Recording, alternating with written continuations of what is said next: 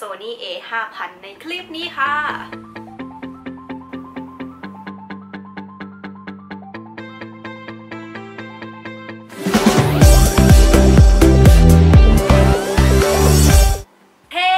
สวัสดีค่ะทุกคนเจอกันกับนัตตี้พลอยชมพูนะคะคลิปนี้เชื่อว่าหลายคนต้องรอคอยกันมาอย่างนานแสนนานนะคะขนาดนั้นเลยเหรอหลังจากที่นัตตี้ได้ทำคลิปรีวิวกล้อง Sony a5100 ไปนะคะเมื่อหลายเดือนที่แล้วนะคะก็ได้รับความสนใจนะคะยอดวิวยอดคอมเมนต์ล้นหลามเลยทีเดียวต้องขอบคุณมากๆนะคะถึงจะแบบว่าเป็นการรีวิวที่แบบไก่กานะคะเป็นการอันความรู้อันน้อยนิดนะคะก็เอามาแบ่งปันการรีวิวในสไตล์ของมือใหม่รีวิวในสไตล์ของผู้หญิงนั่นเองนะคะสำหรับในวันนี้นะคะนัตตี้มีกล้องอีกหนึ่งตัวที่ก็ถูกขอกันเข้ามาเยอะเหมือนกันว่าอ้าวพี่แล้ว Sony a5000 กับ a5001 เนี่ยมันแตกต่างกันยังไงแล้วก็อยากที่จะมาให้นัตตี้เนี่ยพูดถึง a5000 บ้างนะคะซึ่งนัตตี้ก็มีแล้วนะคะสำหรับ Sony a5000 นะคะตัวนี้เนี่ยจะเป็นตัวที่ราคาจะต่ำลงมาราคามันต่ำกว่าแล้วมันแตกต่างกันยังไงบ้างหรือว่ามันมีความสามารถในการทำอะไรได้บ้างนะคะก็จะมาพูดถึงตัวนี้กันเลยนะคะกับ Sony a5000 ในคลิปนี้ค่ะซึ่งวันนี้นัตตี้ก็มารีวิวคนเดียวมาพูดคนเดียวด้วยนะคะไม่มีน้องชายส่วนมากแล้วเนี่ยน้องชายจะรู้เรื่องกล้องเยอะกว่านัตตี้นะคะแต่วันนี้มาคนเดียวถ้าผิดพลาดประการใดก็ต้องขออภัยอีกนะจ๊ะเพื่อไม่ให้เป็นการสับสนนะคะนัตตี้จะบอกว่าตอนนี้ถ่ายด้วยกล้องอะไรนะคะตอนนี้ที่เห็นอยู่ตอนนี้นะจ๊ะถ่ายด้วยกล้อง Sony a5100 ที่ตี้รีวิวไปเลนตัวนี้จะเป็นเลนคาไซนะคะ24 มม f 1.8 นะคะซึ่งเป็นเลนที่ตี้รักมากแล้วก็ราคาแพงมากก่อนอื่นเราจะมาดูรูปลักษณ์นะคะความหล่อของ Sony a5000 นะคะเห็นผ่านๆเนี่ยแยกไม่ออกเลยนะว่ามันเป็น Sony a5000 หรือว่าเป็น Sony a5100 นะคะก็เป็นกล้องที่น้ำหนักเบาเหมือนกันนะคะแล้วก็ใช้งานง่ายเหมาะสำหรับพกพาไปถ่ายรูปเล่นถ่ายไปเที่ยวอะไรอย่างนี้นะคะแล้วก็เหมือนเดิมเลยค่ะสามารถที่จะฟึบหน้าจอขึ้นมาเพื่อที่จะถ่ายเซลฟี่ตัวเองได้นะคะซึ่งอันนี้เป็นอะไรที่แบบชอบมากสำหรับสาวๆนะคะหลายคนที่แบบชอบเซลฟี่นะคะเดี๋ยวพี่เปิดฝากล้องให้ดูนะคะตัวนี้จะเป็นเลนที่มากับกล้องนั่นก็คือเลนคิดนั่นเองนะคะสำหรับจุดเด่นของ a5000 ตัวนี้นะคะก็มีน้ำหนักเบานะคะสามารถเปลี่ยนเลนได้เหมือนกันกับ a5000 นะคะวิธีการเปลี่ยนเลนก็เหมือนกันนะคะกดตรงนี้แล้วก็หมุนเปลี่ยนเลนอื่นมาใช้ได้นะคะเอาหน้าจอขึ้นมาเซลฟี่ได้สบายๆนะคะสามารถส่งรูปภาพผ่าน Wi-Fi ได้นะคะผ่านแอปพลิเคชัน Pay Memory นะคะเดี๋ยวตีมาสอนอีกทีหนึ่งนะสามารถใช้ฟิลเตอร์ต่างๆได้นะคะภาพขาวดำภาพซีเปียภาพสีน้ำอะไรอย่างงี้ก็สามารถใส่ได้นะคะแล้วก็ที่สำคัญเนี่ยสามารถเป็นกล้องฟุ้งฟริ้งกล้องหน้าเนียนได้ด้วยนะจ๊ะถามว่าแตกต่างกันยังไงบ้างกับ a5100 นะคะความละเอียดนะคะความละเอียดของ Sony a5000 จะอยู่ที่ 20.1 เมกะพิกเซลนะคะส่วนถ้าเป็น Sony a5100 ตัวนี้นี่จะอยู่ที่ 24.3 ก็แตกต่างกันไม่เท่าไหร่นะคะยวนๆกันได้นะคะแล้วก็หน้าจอตรงนี้นะคะไม่สามารถที่จะทัชสกรีนได้นะจ๊ะแต่ว่าก็ไม่ได้เป็นปัญหาอะไรเพราะว่าเราโฟกัส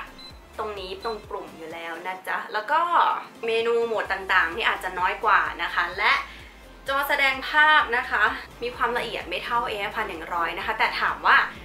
มันโอเคไหมนัตตี้ว่ามันโอเคนะคะนัตตี้ถ่ายภาพแล้วก็ลงที่แฟนเพจแล้วนะคะก็จะเห็นได้ว่ามันก็ชัดนะคะแล้วมันก็เนียนมากด้วยนะคะวันนี้ก็มีแฟลชด้วยนะคะกดปุ่มตรงนี้ตรงที่เป็นรูปสายฟ้านะคะก็จะมีแฟลชที่เด้งขึ้นมาแบบนี้นะคะแล้วขยับมาดูฟังก์ชันด้านในกันนะคะจะเห็นตรงนี้เนี่ยไม่แตกต่างกันกับ a5100 ที่ตี้ได้รีวิวไปนะคะมีการตั้งค่ากล้องกำหนดเองได้นะคะส่ง Wi-Fi ได้นะแล้วก็สามารถแบบทำให้มันเป็นรีโมทในการถ่ายรูปภาพได้นะคะก็ประมาณนี้นะคะมาดูที่ตั้งค่ากล้องนะคะด้านบนก็จะเป็นโหมดต่างๆซึ่งโหมดก็มีเยอะเหมือนกันพาโนรามานะคะโหมด SAP นะคะโหมดพิเศษอะไรอย่างนี้ก็ว่ากันไปนะคะก็จะเป็นเยอะเหมือนกันนะคะไฟล์วิดีโอก็สามารถเลือกได้2อันนะคะก็จะมี AVC HD แล้วก็ MP4 นะคะส่วนมากที่ใช้เป็น AVC HD ในการถ่ายนะคะสามารถปรับสีของภาพได้นะคะสมดุลแสงสีขาวด้านบนนะคะ AWB เราก็สามารถปรับได้นะคะถ้ามันเหลืองไปฟ้าไปหรือว่าชมพูไปแล้วก็สามารถปรับสีใส่เข้าไปได้นะคะทั้งนี้ก็ขึ้นอยู่กับสถานการณ์นั้นๆด้วยนะคะแต่ส่วนมากเนี่ยนัตตี้จะปรับไปที่ B2 ค่ะ ส่วนหน้าจอนะคะก็จะมีการแสดงผลนะคะเหมือนกันมี ISO นะคะมีชดเชยแสงมีค่า f นะคะแล้วก็ Speed Shutter ค่ะต่อไปเรามาดูภาพที่ได้จาก Sony a5000 บ้างนะคะนัตตี้จะขอถ่ายวัตถุสักวัตถุหนึ่งนะคะเป็นตัวนี้ละกันเป็นกล่องดนตรีนะคะเดี๋ยวเราจะมาดูว่าถ่ายออกมาแล้วจะเป็นยังไงนะคะนัตตี้ใช้เป็นเลนส์คิดนะคะเป็นเลนส์ที่มากับกล้องตัวนี้เลยนะคะที่จะถ่ายโดยที่ไม่ซูมนะคะ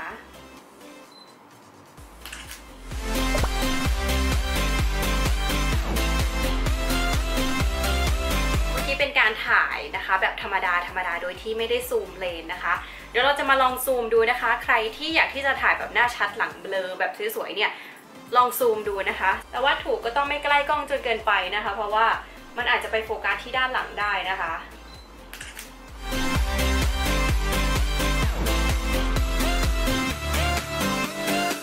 คือภาพที่ถ่ายนะคะโดยการซูมนะคะก็จะเห็น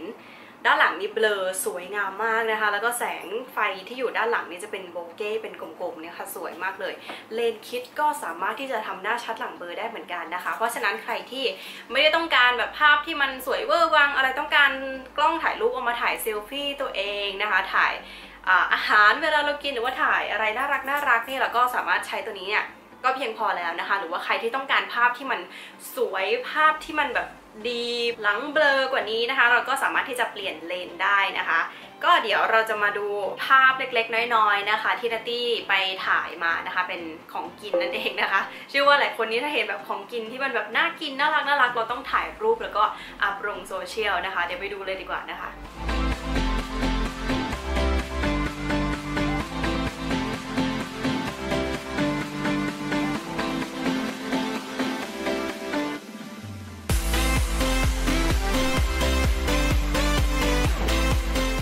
จะสวยใช้ได้เลยนะคะเป็นการถ่ายภาพโดยใช้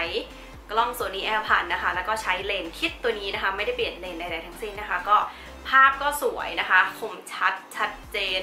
เลิศผ่านนะคะต่อไปมาดูที่โหมดหลายคนนะคะอยากรู้ว่ามันสามารถทำเป็นแบบกล้องฟุ้งฟิ้งอะไรอย่างนี้ได้หรือเปล่านะคะทำหน้าเนียนปรับระดับหน้าเนียนปรับความเบลอของผิวได้หรือเปล่านะคะอันนี้สามารถทำได้เหมือนกันนะคะปรับได้ถึง3ระดับค่ะมีระดับต่ำระดับปานกลางแล้วก็ระดับสูงไปเลยนะคะเดี๋ยวเรามาดูกันว่าวิธีที่จะเปิดเป็นโหมดหน้าเนียนต้องทำยังไงบ้างนะคะไปดูกันค่ะก่อนอื่นเราก็เข้าไปที่เมนูนะคะแล้วก็เข้าไปที่ตั้งค่ากล้องนะคะเมนูแรกเลยแล้วก็เลื่อนมาตรงที่หมายเลข5นะคะเลข5นี้จะมีตรงที่บอกว่ารอยยิ้มค้นหาใบหน้านะคะอันนี้เราต้องเปิดไว้ถ้าไม่เปิดเนี่ยกล้องจะไม่จับที่ใบหน้าเราแล้วก็ไม่รู้ว่าจะไปทำตรงไหนให้มันหน้าเนียนดีนะคะแล้วก็เปิดเข้ามาเสร็จแล้วเนี่ยถ้ามันปิดอยู่ให้เราเลื่อนลงมาตรงนี้นะคะข้างล่างตรงที่2มันจะขึ้นบอกว่าค้นหาภาพใบหน้าเปิดบันทึกหน้านะคะแล้วก็กดโอเคนะคะปุ่มกลมๆตรงนี้เลย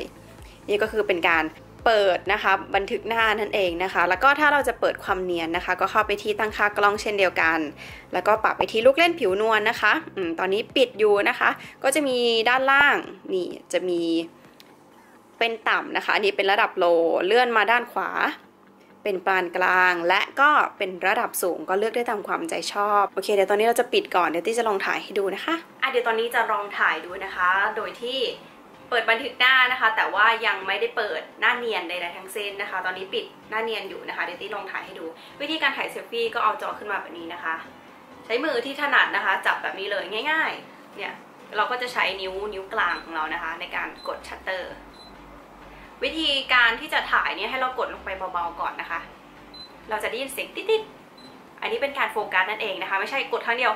แล้วถ่ายเลยอันนี้คือ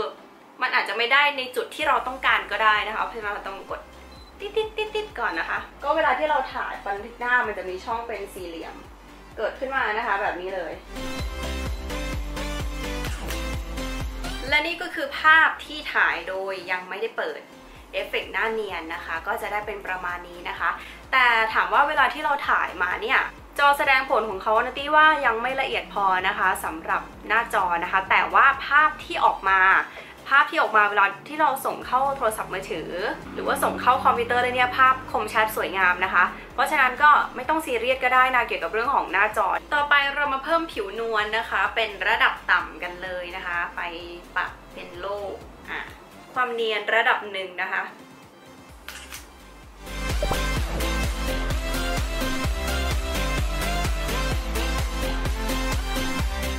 ามระดับ2นะคะ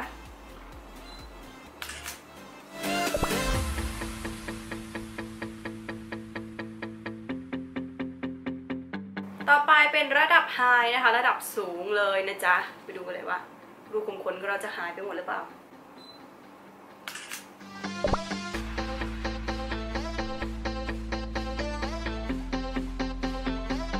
นี่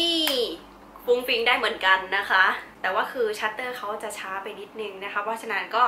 ใจเย็นๆนะคะแล้วก็มือนิ่งๆด้วยเวลาที่ถ่ายนะคะเราได้เห็นภาพนิ่งของ a5000 แล้วเดี๋ยวเรามาดูเป็นวิดีโอกันบ้างดีกว่านะคะเดี๋ยวที่จะขอเปลี่ยนนะคะ a5000 มาตั้งตรงนี้แทน a5100 นะคะแป๊บนึงโอเคตอนนี้นัตตี้เปลี่ยนมาใช้ a5000 นะคะในการถ่ายคลิปนะคะทั้งภาพเคลื่อนไหวอยู่ในตอนนี้นะคะแล้วก็ทั้งบันทึกเสียงโดย a5000 ในตอนนี้นะคะซึ่งใช้โหมด P นะคะค่าชดเชยแสงอยู่ที่บวก 1.0 นะคะ f ตอนนี้อยู่ที่ 3.5 นะคะก็จะเห็นว่าคือเลนส์คิดนะคะมันกว้างมากเลยเกือบเห็นได้ทั้งห้องของนัตตี้นะคะแตกต่างกันกับตัวเมื่อสักครู่นี้ที่แบบจะแคบมาหน่อยนะคะแต่ว่าหลังจะเบลอมากกว่านี้นะคะก็แล้วแต่ความชอบนะคะถ้าอยากได้เบลอมากๆก็ต้องเปลี่ยนเลนนะคะแต่เลนส์คิดก็เป็นเลนส์อเนกประสงค์ที่สามารถถ่ายเซลฟี่ตัวเองได้นะคะที่แบบเห็นได้แบบทั้งตัวอะไรประมาณนี้นะคะไม่ได้เห็นถึงเท้าหรอกแต่ว่าเห็นถึงแบบช่วงเอวอะไรอย่างนี้แล้วแต่แบบมือขยาวอะไรอย่างนี้นะคะนี่ก็คือภาพวิดีโอของ a5000 นะคะนัตตี้ว่าโอเคอยู่นะจ๊ะก็สวยงามนะคะเดี๋ยวเรามาดูความสามารถในการโฟกัสของเขาเลยดีกว่าว่าเขาจะสามารถโฟกัสวัตถุที่เข้าใกล้ได้มากน้อยแค่ไหนนะคะเดี๋ยวตี้จะลองยื่นวัตถุนะคะเข้าไปใกล้กับเลนนะคะก็จะใช้ตัวนี้เหมือนเดิมนะจ๊ะปึ๊บก็ถือว่าโฟกัสเร็วเหมือนกันนะคะออกดิปึ๊บปรับมาที่หน้านะ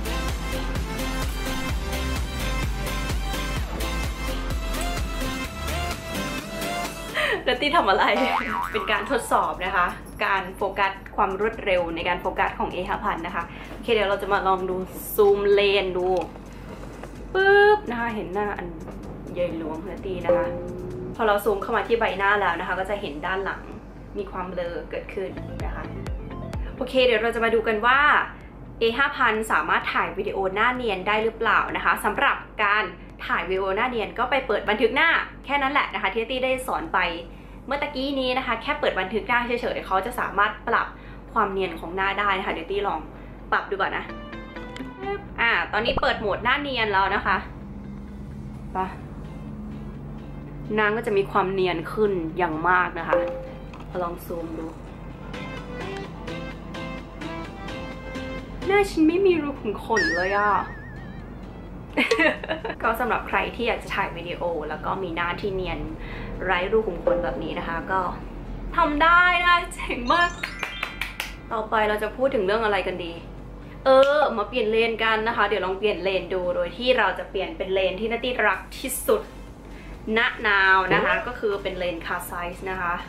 24 มม f1.8 นะคะรักมากนะคะแล้วก็ใช้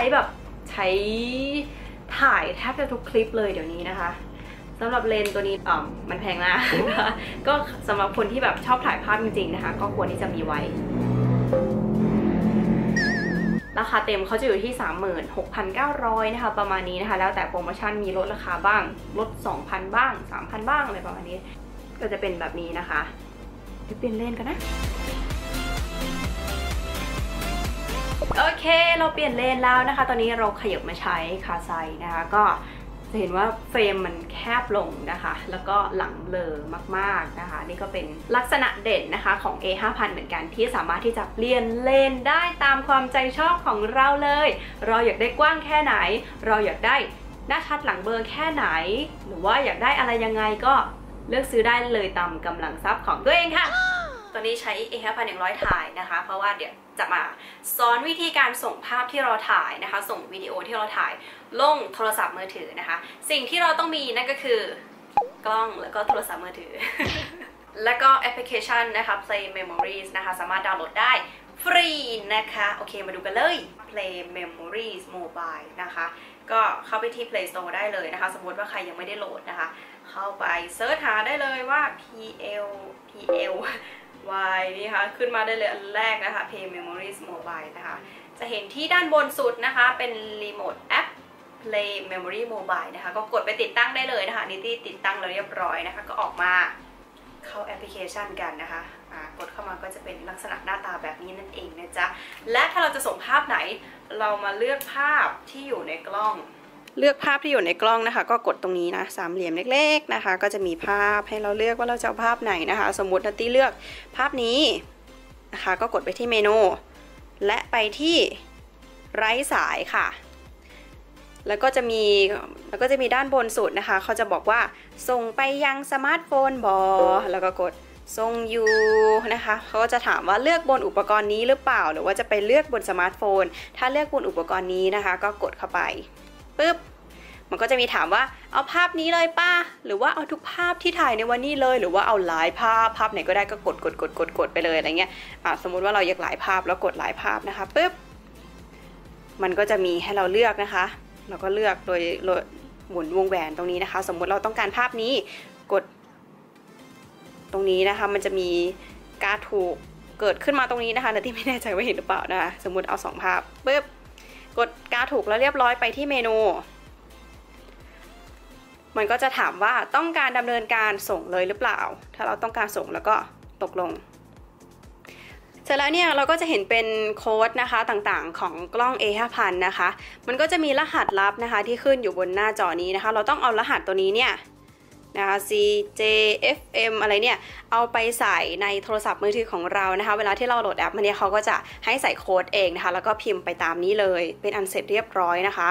เปิด Wi-Fi แล้วนะคะแล้วก็ถ้าโทรศัพท์มันจะมีโทรศัพท์บางเครื่องที่ต้องเปิด GPS ด้วยนะคะเพราะฉะนั้นโทรศัพท์นัตตี้นะคะเขาให้เปิด GPS ก็เปิดไปนะคะแล้วก็ไปที่แอป Play Memory นี่ค่ะพอเข้าไปในแอปแล้วเนี่ยมันจะมีด้านบนที่ขึ้นมานะคะเรากดเข้าไปเลยเครื่องจะทำการส่งนะคะก็จะมาส่งนะเมื่อกี้กดไป2ภาพค่ะ